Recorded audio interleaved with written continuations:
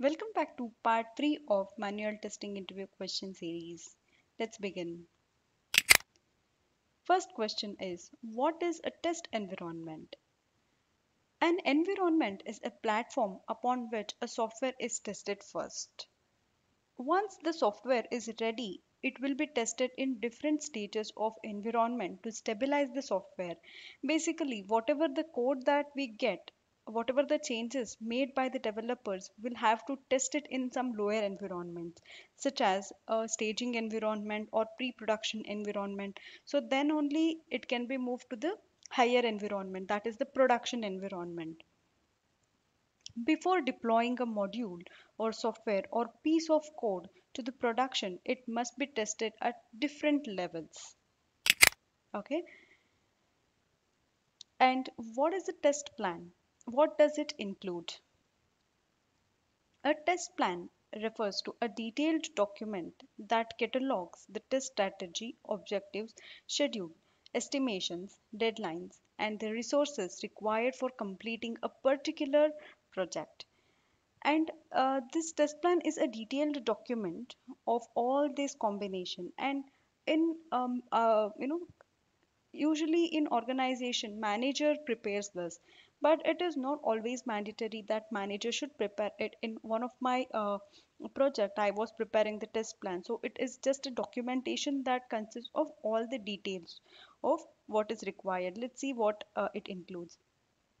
It includes test strategy, brief introduction, items to be tested or what is the test scope, resource planning, approach of testing, acceptance criteria, suspension or resumption requirements, which is entry criteria and exit criteria, test deliverables, testing tasks, environmental requirement, risk and contingencies.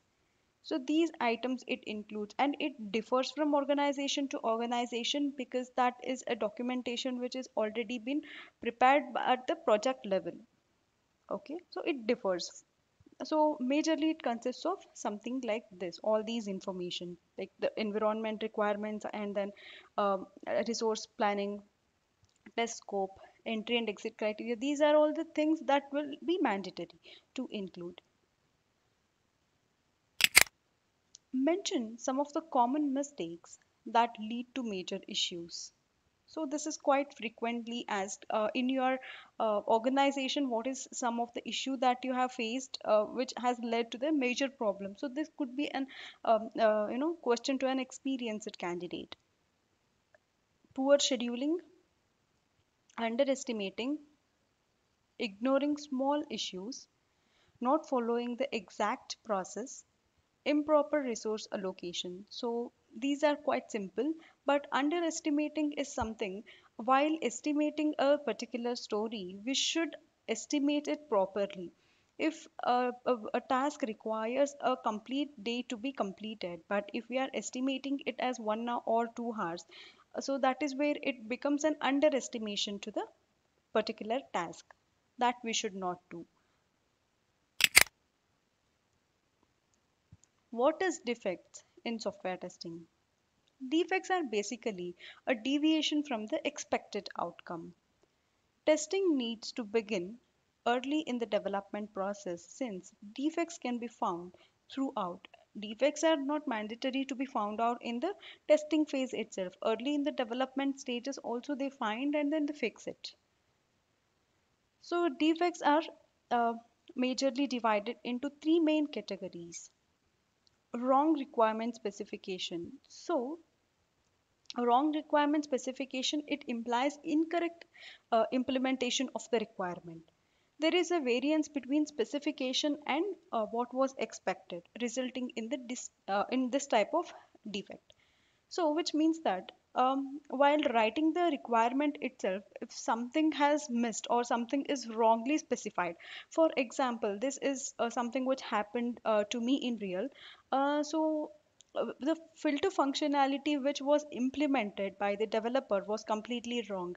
Actually, filter functionality should work in the way that once I apply a filter, for example, let me take you an example of Zomato. Suppose if I select pure veg or pure non-veg, After that, I have a option to choose, you know, um, other option like fast delivery, you know.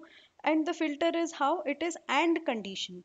So first it will filter with the pure veg, okay, and then it will filter with the fast delivery. But it was not working as expected, it was working in or condition. So that was a wrong implementation. And missing requirement, this indicates that specification has not been implemented, or the requirement of the customer has not been properly noted. Sometimes while preparing the requirement documentation, something might have been missed, which leads to the missing requirement. Extra, uh, which is an extra additional, something which is not required but it has been additionally added, okay. In that case also, there is a chance that it leads to a defect. In case of extra, the defect is caused by requirement incorporated into the product that was not provided by the end user. And the next question, going ahead, um, what is defect leakage? As the name suggests, defect leakage in the sense it occurs on the customer or end user side after the delivery of the application.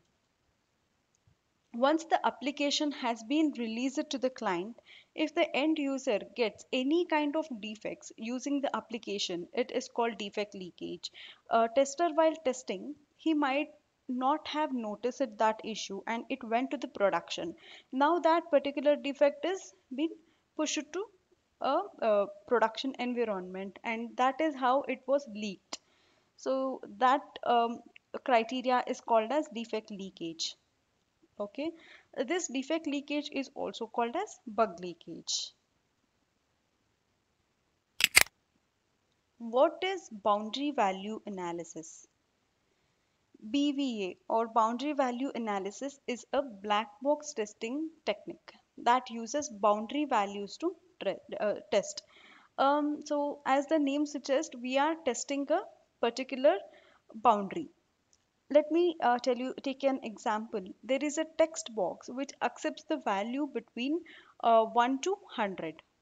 But if I enter value which is consider age, which should be between 1 to 100 or 0 to 100. But suppose if I am giving something like 120 or 130, it should not accept. So that should be a condition now. So in that case, what I'll do, I'll enter the value 0 and also I'll enter the value 100. So these are the boundaries. Okay. In this technique, we'll check the boundaries whether these are working fine or not. Input values near the boundary have higher probability of error. So BVA is used to test boundary value analysis. So in this case, what happens? Suppose if I'm entering something like 101, it should immediately stop me and throw me an error. So this is what the expectation should be. That is what we will test in boundary value analysis. And if I give negative values, it should not accept that value. Suppose if I give a less than 0, which is -1 or -2, if I give that value, it should not accept. If the input falls within the boundary range, then the test is positive. If it falls outside, then it is negative. It is tested with minimum value, maximum value, and in between range. And also we can just check in between range, like something like 50 or 60, 70. If we check between 0 and 100, that will be a within the range that we are testing. Explain software testing life cycle. And this is kind of mandatory question that most of the interview will have. STLC and defect life cycle. Okay, so STLC is a sequence of different activities performed by the testing team to ensure the quality of the software or the product. Let's see how the flow goes. So, and it is better to diagrammatically represent to the interviewer saying that this is how the flow goes. First is requirement analysis. Okay, when we start, before we start testing, we have to first analyze the requirement and we will prepare the test plan. Then the test case design, environment setup. Environment is something where we will test the application. And test execution. After the test execution, last step is test closure. So this is the flow of the STLC model. And you can explain each of these terms in detail also if it is required. Okay. And what is monkey testing? A technique of software testing where the application is tested by ingesting inputs randomly. This test does not follow any predefined set of rules. It is carried out to check the behavior of the application. So mainly, if I have a software right now in front of me, I don't know what to do. So what I'll do, I'll just go ahead and click somewhere around it. I'll just go and click that this, each of the module. I'll go and test some things. So where I don't know what I have to do, right? So this condition is called as monkey testing. I'm just going through the application like randomly putting some values. I don't know what exactly I have to perform. There will be no test case for this monkey testing. The purpose of monkey testing is to find bugs and errors in the software application using experimental technique. Okay, using experimental technique. So this is about monkey testing. So this is the third part. Stay tuned for the fourth part. Thanks for watching. Bye bye.